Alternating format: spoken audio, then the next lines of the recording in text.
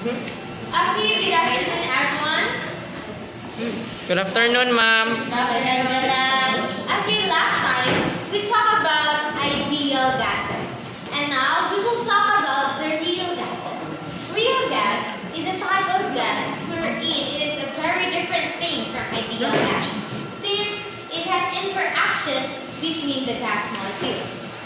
Likewise, real gas is also known as non-ideal gas because the behavior of real gas is only approximated in ideal gas law.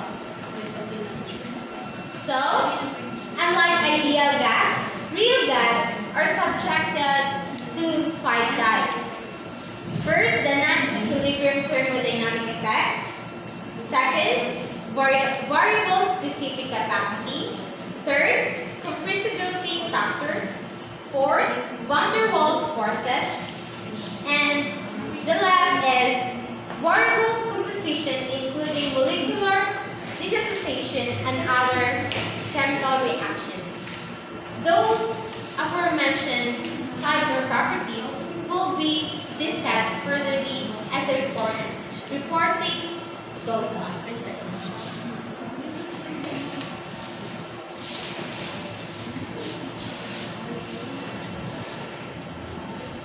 So let's talk about compressibility factor. So compressibility factor represented by the variable Z. It is useful in the thermodynamics properly for modifying the ideal gas law to account the behavior of the real gas. So it is a measure of how much the thermodynamic properties of real gases deviate from those expected of an ideal gas. And there are 3 regimes that affect the compressibility factor, which are the following. The first is the value of Z tends toward 1 as the gas pressure approaches to 0, where all gases tend toward ideal behavior. The second is the value of Z is less than 1 at intermediate pressures because the intermolecular forces of attraction cause the actual volumes to be less than the ideal values. And the last is the value of Z is greater than 1 and ultimately tends toward infinity at high pressures because the intermolecular repulsive forces cause the actual volumes to be greater than the ideal gases. So masabtan ra ang tulo ka regimes that affect the compressibility factor. So real gas is behave in ways that differ from the relationship described in the ideal gas law. So the gas compressibility factor as the ratio of the molar volume of the gas compared to the molar volume of the ideal gas at the same conditions. So the equations of compressibility factor in real gas is Z equals PV over RT. Pressure, volume. Z is the compressibility factor. The P is the pressure. V is volume. N is the number of moles. And the gas constant. Yes, the ideal gas and the temperature. So sometimes real gas not follow ideal gas equation exactly at all temperature and pressure. The real gas are those gases that the real gas is the hydrogen, helium, and oxygen, carbon. Yes. So real gas deviate from ideal gas behavior. Mag-drawing ko diagram na mag-show sa kanang real gas and the different from ideal gas. with the pressure and the volume.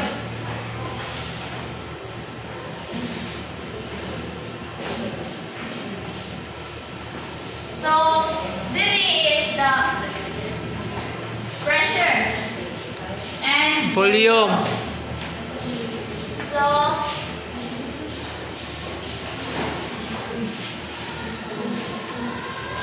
hindi siya na straight lang is the ideal gas. Ideal or real? Ay, ideal. Yan siya, ideal gas. And Sa is baba. Mas. the real gas. Makita na ang kalahian nilang duha.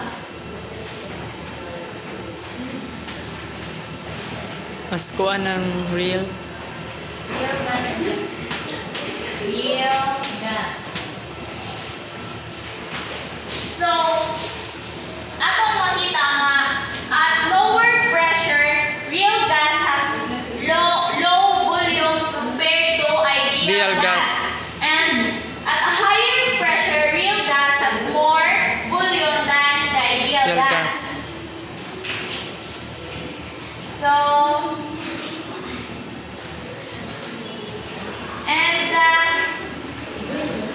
next is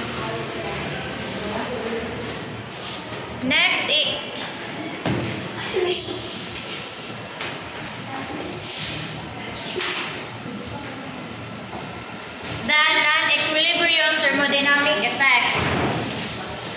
So at this juncture, we'll discuss about the non-equilibrium effect, which is one of the factors that debates real gas from ideal gas. So we already encountered that non-equilibrium effect during our thermodynamics laboratory, in where we tried to mix or pour the high temperature mass of water to a lower temperature mass of water, which causes or triggered for the result of equilibrium effect. But however, at this discussions will focus on non-thermodynamic, non-equilibrium effect of gases. So another factor that debates real gas from ideal gas is that ideal gas doesn't have any volume. Yes, no volume at all. There's no volume being comprises, while the ideal gas or the real gas has the volume being comprises. Another one is that ideal gas doesn't have any intermolecular forces, and while the real gas doesn't have intermolecular forces. So however, an ideal gas only occur during the high temperature and lower pressure. So for the reason that ideal gas occur in higher temperature because there is no attraction of molecules that is being produced during the molecular movement, while in real gas, in lower pressure, there is no likewise in higher temperature, there is no molecular or intermolecular forces that is being absorbed or attracted by each molecules in the mass of molecules. So another way to prove the non-equilibrium effect is that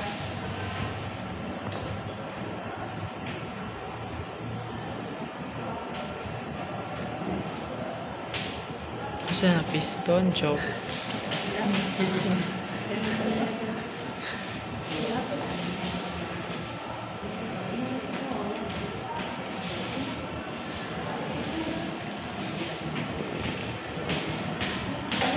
now, as what I said earlier, that the ideal gas doesn't have any volume occupied. So as this piston tries to compress the gas within the system, this molecules will be dispersed.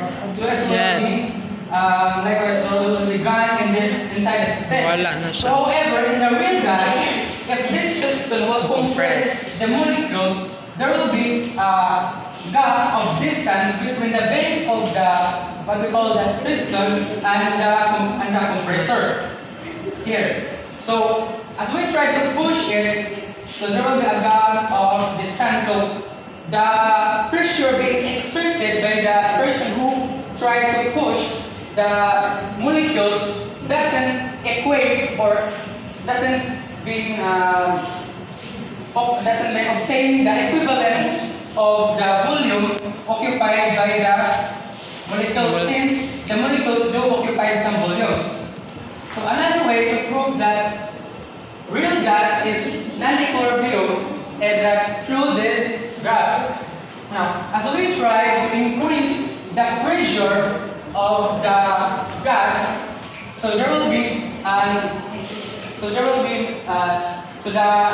gas doesn't follow the lines being created by the ideal gas. So Yes. let's just follow this line. So ideal gas, also called as perfect gas. So if we try to refer this line by the real gas, as we try to give some pressure, there will be the line being seen in this graph will not follow the line being used by the ideal gases. In higher pressure, there will be intermolecular forces being occur in the molecular in the mass of molecules. So that's what I said earlier. So likewise, in temperature, there will be intermolecular forces also happen during the interactions of mass within the system, which prove that non-equilibrium effect do occur in real gas rather than the ideal Ideal gas. gas. Ideal gas straight line.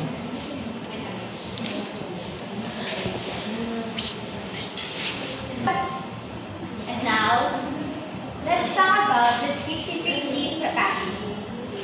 From the definition itself, heat capacity of a body is the quantity of heat required to raise its temperature by 1 degree.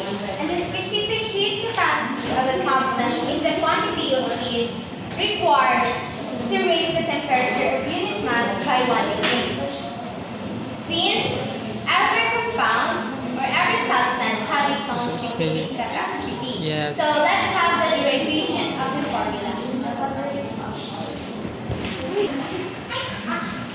Okay, let's have the derivation of the formula.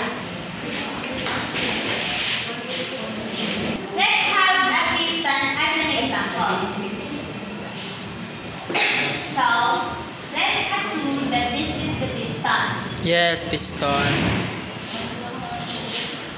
Then, we have the heat applied to the piston using the heat. This is the heat applied to a piston that is for the gas molecules. Since we know that the heat is Q is equal to the mass specific heat over For change of temperature. Since we will have the specific heat capacity, we will just divide both sides by M and delta T to get the specific heat. So specific heat is equal to M Delta T. So, in this scenario, wala laing the affect sa system, only the heat added to the system. Sure, go lang yung mga formula, sir. Q over M delta T. Ano dito? Oh, kay Bicol man, i-cancel na siya. So, C is equal to F delta T. C per T. Nalagyan ang heat lagi. How about ang heat, sir? Heat. Ang Q is equal over. Q over M delta T. Sorry. Then, ano siya? So, let's have the specific capacity in terms of volume. Since ang heat may ating i-apply na, so the molecules will move faster. Oh, increases in one. So, C is equal to Q minus work over delta T. Since wala man tayo laging i-add sa system na to, only the heat ra, so work is equal to 0. So, C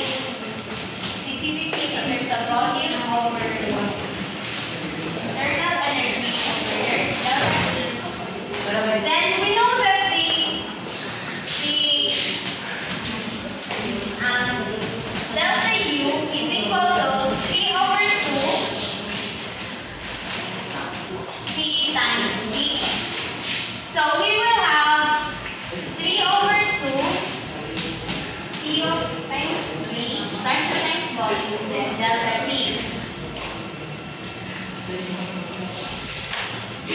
Then 3 over 2 P N or number of moles. Moles. Then K is denoted as Kelvin. Joke. delta T. Kenneth. Check substitution ni mo na. Ha? PV to internal and change internal. Ha? Kasi question, sir. Substitution ni mo paper to PV to internal and change internal energy. Yes, sir.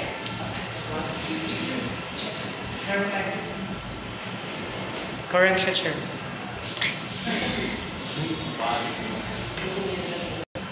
Ang other na may formula na PV is equal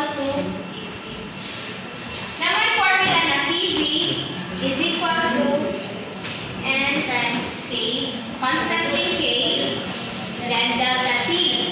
So, para ma-derive na to ang formula na natin siya para sa specific heat, kaya itong ilisdan ang P times V to NK delta T para ma-cancel ang change of temperature. Yes, sir. So, ang answer ana, PV is equal to 3 over 2 Times number and moles. K. K is constant, right? K is constant. If magkuhan ka sa, pahawanin mo ang Number of moles. specific heat dun niya, disregard mo ang number of moles. So, over N siya, ma-cancel na siya. So, ang formula is 3 over 2 times K. This is just for the monoatomic molecules. Certificate, yeah. Then, let's have the pressure. No. Ako ni. Diyan na. Diyan na. Ako lang ni. I-erase lang ko ni ha. Curious lang na. Mana mo take a picture, guys. Gusto what? Yeah. I-picture lang na ninyo eh.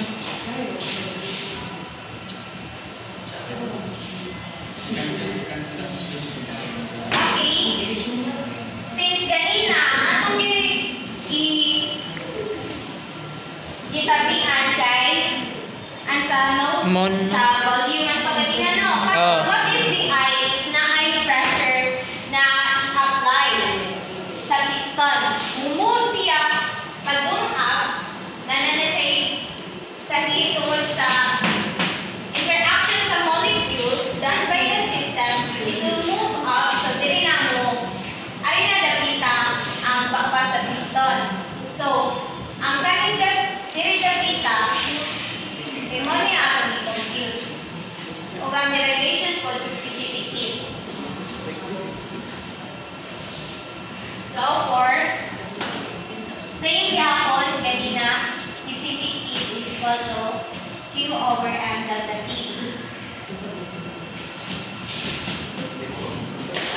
So, unlike kanina, ang work kay 0. Pero karon, kailangan na i-value ang work. So, ating i-consider ang mga formula na ay corresponding to ng other formula para ma-get ko na.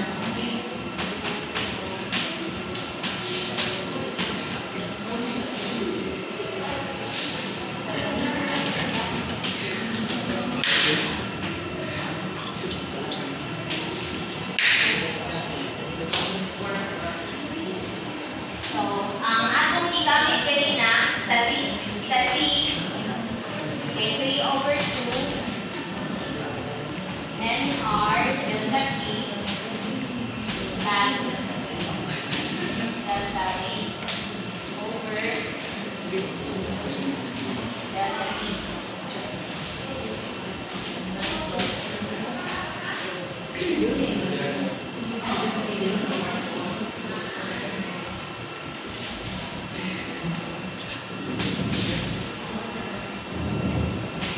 Kahilo siya itong mga classmate.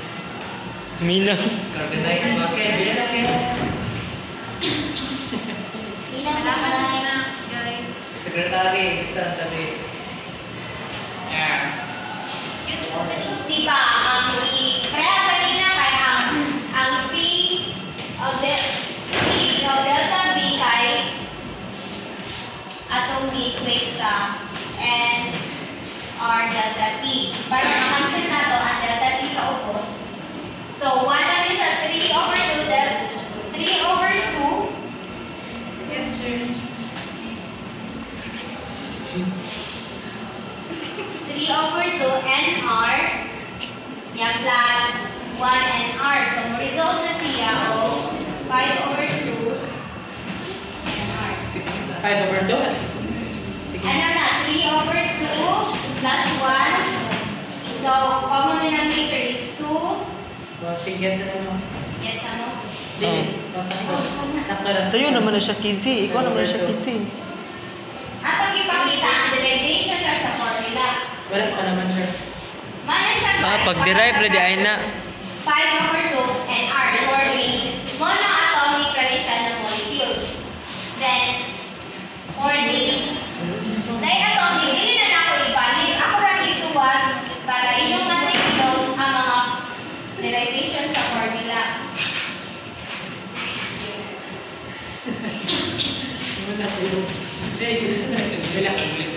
Last. Mana siya for monoatomic. Jay, giderive naman na siya, Jay, no? Oo, derive na siya. Maganda siya sa aking capacity. Dili ninyo i-solve by ipakita rin ako ang derivation. Wala ko sa buhay. Wala na rin problem, ma'am. Wala. Even manisya na. Sa next na slide, ipakita dito ang table sa specific. Oh, yeah, there's only one real gas here. Without sure. A specific capacity.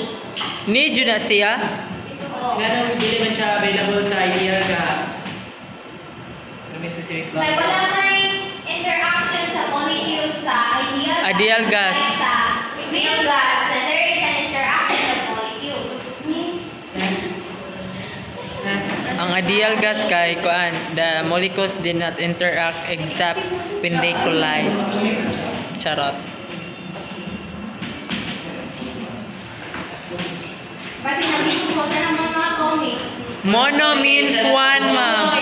Di is Atomic kay tulo. Si triatic. triatic, katulo na atik. Triatomic. Triatomic. Kay tulo. Ano na bagay?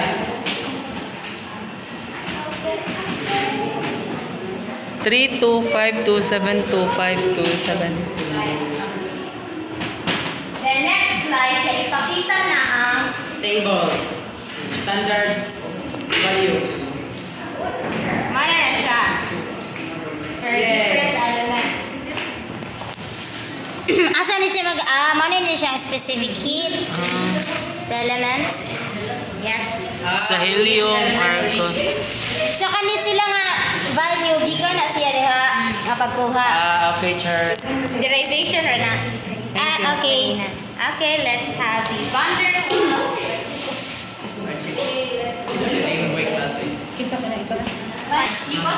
So another that we considered in real gases is what we call the van der Waals forces.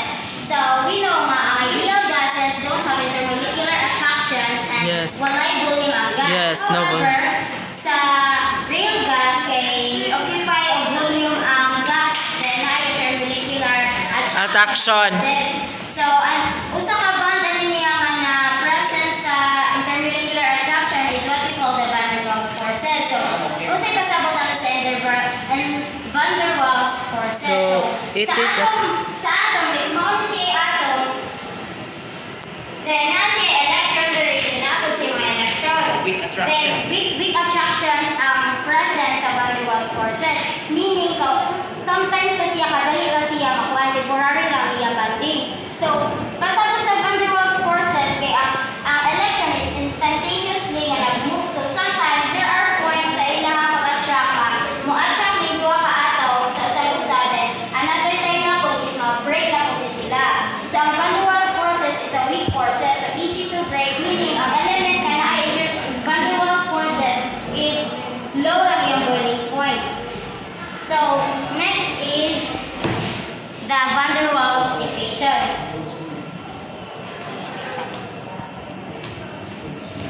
post oy.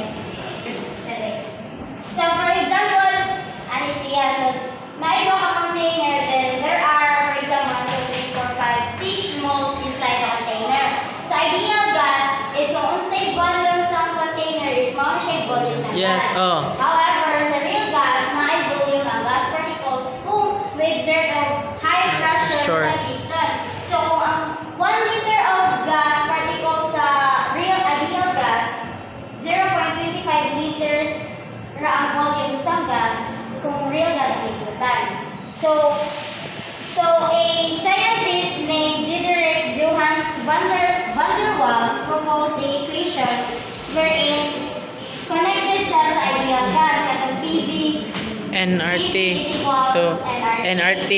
Then sa real gas, i-propose ni Van der Waals na ang pressure is dili ni siya mao. So nag-add siya constant nga AN squared over V squared wherein kani siya nga constant is equals to the attraction of molecules. Wherein nga sa ideal gas wala. Then sa volume naman minusan niya og number of moles times B, which B is constant. So ang volume is minus sa unsa jud ang volume sa gas within sa container equals nRT. So P stands for pressure, V for volume, R gas constant, T for temperature, N for number of moles, A which is constant term, the correction for intermolecular forces, and B is a correction for the volume of the gas molecules. Sa real gas nga equation, nag-add og duha ka constants nga mo correct sa first nga equation which is PV is equals to nRT. So, here is the table for the constants of A. So, mo ni siyang table. Here's the table for the constant A for the different gases. For helium, then B constants for the volume of the gas. Then, example for the equation of Van der Waals equation is this. For example, assuming that the gas is compressed so that it fills a container that has a volume only 200 liters according to the ideal gas equation, then the pressure would have to increase 112 atmospheric to compress 1 mole of CO2 and at 0 degrees Celsius to a volume of 0.200 liters. I-compare natin ang results sa ideal gas equation than sa Van der Waals equation. So, sa ideal gas equation, ipangita ang pressure equals nRT. So, 1 mole times the gas constant times the temperature which is 273 Kelvin divided by 200 liters. Ang pressure sa ideal gas is 112 atmospheric. While sa Van der Waals equation predicts that the pressure will only have to increase 52.6 atmospheric to achieve the same results.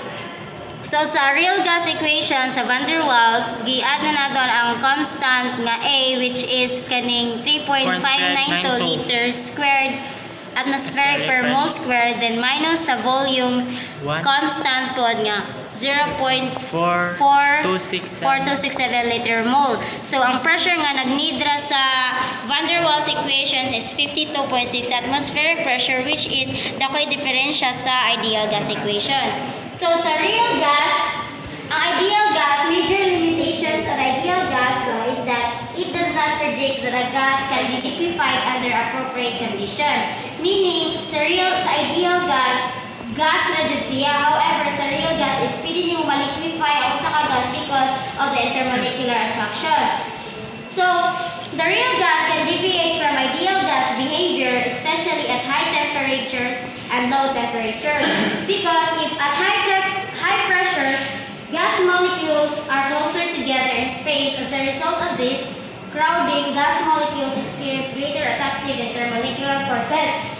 Personally, if we exert higher pressure to the molecules, gas molecules, then there is an increase of the kinetic energy of the molecules, which tended to attract to the other molecules. Then another factor that can deviate ideal behavior is the real gas at low temperature. So if a gas behaves at low temperature, the kinetic energy decreases. However,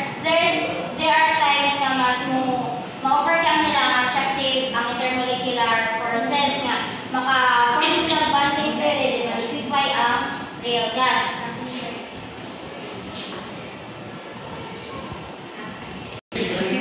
So ideal gas, they said nga ideal gas doesn't exist. Oh. Pero in some, ang real gases which can exist diri sa natural are what we call the real gases. Then one of example of it is ang oxygen. We know ang oxygen is ma-compress natin and turn into liquid. Then another example is the gases which is present sa petroleum nga. Gases man dyan na siya, liquid siya sa suit, pero kaya i-compress na siya na yung siyang liquid. So that's real gases.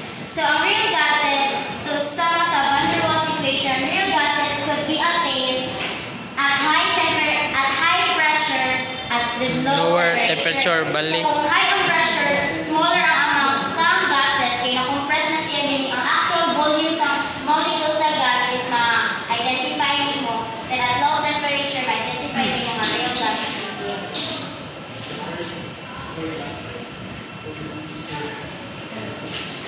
So let's proceed to the variable compositions of real gases that can't be found in ideal gases. So so what are variable compositions? Well, basically variable compositions mean that gases contain or compose of molecules in different types. So that's what variable compositions. And there are a lot of types, or there are a lot of kinds of variable compositions. One example for variable composition that can only be found in real gases and not in ideal gases is what we call the molecular dissociation. So what is molecular dissociation? Molecular dissociation is often referred as the accurate high pressure and high temperature effective pair potential are adapted to describe the molecular interactions in a certain compound. So that's having to comprehend. So it just basically means that molecular dissociation is the separation of molecules. That's just molecular dissociation. And linked with molecular dissociation is what we call, Ryan, dissociation energy. What is dissociation energy? Well, dissociation energy from molecular dissociation is separation of molecules. Dissociation energy is the energy needed to separate molecules in a bond. So yes, that's molecular dissociation energy. Let's find out how can we solve for dissociation energy from a compound. So just this example. By the way, we have standard values for molecular dissociation energy in each band of diatomic molecules. So here's the average band dissociation energies. When we say average, it's the average dissociation energy. So let's try to compute or apply this dissociation energy with this problem. So the problem states that the change of enthalpy for the reaction of methane, CH3, which is gas, with fluorine is negative 716 kilojoule according to the equation. CH4 plus 2 fluorine gas yields to CF4 gas plus 2 hydrogen with 2 molecules gas. So use that equation and the following band dissociation, because we have standard band dissociation energy in the table, to find the band dissociation energy for fluorine bonded with fluorine or diatomic fluorine in kilojoule mole. So if we are going to look at this equation, we have here the diatomic fluorine. So we're going to find out what is the dissociation energy needed in breaking the bond in this area. Did you just get it, guys? Yeah. Thank you for such a wonderful response. So first, let's copy the equation first. CH4 plus 2F2 yields to CF4 plus 2H2. So if we're going to break it down or expand it, we have 4 plus CH. We have 4. Let's just make it smaller. We have 4 CH bond 4 CH bond from here. We have 4 CH bond, CH4. We have 4 CH bond, which is equivalent to, let's look for the given dissociation energy here. So we have 410 dissociation energy. So it is equivalent to 4 times 410. Next is for this one. We are looking for, we have 2 fluorine bonds. A diatomic fluorine bond, which is equivalent to 2 times, we're going to find out dissociation energy. 450. That's 2x, 2 times x. Because we're going to find what is the value of dissociation energy for fluorine. Next, we have the outcome. This is brakes. Why do I name these brakes? Because they are going to break the bonds to form another product, or product, yes. So we have 4, CF bond is equivalent to, we have here CF bond, which is 50, so 4 times 450. The next would be here, the last one. We have 2 hydrogen, diatomic hydrogen is equivalent to 2 times, we have here the value, which is 436. So in computing all of this, so yes, that's correct. We're just going to add everything. So first, 4 times 410, 4 times 410. By the way, I forgot something. When we are going to have the product, the value of dissociation energy will turn to negative. If we're going to break, this is the one that forms. That form. This is the one that breaks to form this one. When you form a product, the value of dissociation is negative. So we have negative 450 and negative 436. So 4 times 410 is equivalent to 4 times 410 is equivalent to 1,640. Well, this one is 2x. We're going to find out what is the dissociation energy needed to break this bond. Next, it would be 4 times negative 450, which is negative 1,800. Next would be 2 times Negative 436. which is equivalent to negative 872. So as we go back to our problem, the changing enthalpy for the reaction of methane CH3 with fluorine is negative 716. So we're going to add everything. So first, so we have 1,640 plus 2x plus negative 1,800 plus negative 872 is equivalent to, as I said in the problem, negative 716 kilojoule. Kilojoule. By the way, don't get the wrong idea. The unit for these things are kilojoule per mole. So add everything, we will arrive to 1,640 plus negative 1,800 plus negative 872 is equal to negative 1,032 plus 2x. We're not going to include 2x yet because we're going to find out what's the value of that. Is equal to negative 76, that's 716 kilojoule. So yes, you can use addition property of equality. We are going to plus 1,032 plus 1,332 2x negative 716 kilojoule plus, by the way, the unit here is kilojoule per mole plus 132 kilojoule per mole and is equivalent to, how much is that? Negative 716 plus 1032 is equivalent to 316 kilojoule per mole. 2x, divide both sides by 2, x is equivalent to 158 kilojoule per mole. So,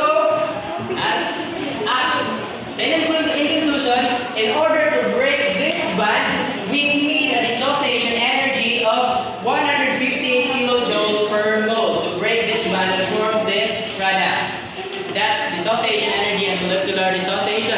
question. Yes, question, sir. Why gana negative? Oh, ano negative siya, Chi? If you're going to, to form a product, here you are going to have positive molecular dissociation because this is the one who gives the energy or the one that the area where energy is applied. For example, if you have here positive ions, you're going to add something. For example, we have we have negative carbon, positive carbon and negative fluorine. So if you're going to bond this to this positive thing, this area will have positive sign, or this area will have negative sign. Why? Because this is the one who's gonna give the energy or the ions or the electrons, while this one is gonna receive the electrons. That's negative and positive part. That's why it's negative here. Get it? Where is it? Yeah, I just compare this one back. If you're going, here will be the one who give the energy, and here will be the one who receive energy. Yes, you get it. Monang answer right. So next, unlike ideal gases, real gases have or perform chemical reactions. It could involve in ions, atoms, compounds, and radicals. Molecules of a single element. Molecules of a single element. So unlike ideal gases, real gases involve chemical reactions. So what? For example, if you put pure hydrogen gas and pure oxygen gas in a room, they might be involved in a reaction to form water. However, it will be in very, very small amounts. If you were to add a spark, those gases would be involved in a violent chemical reaction that would result in a huge explosion. The huge explosion that may happen in that kind of chemical reaction signifies a chemical reaction that can be found in ideal gases.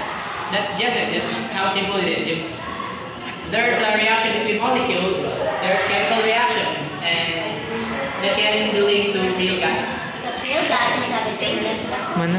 Why? Because real gases have intermolecular forces. Just how Myla reported earlier. Yes.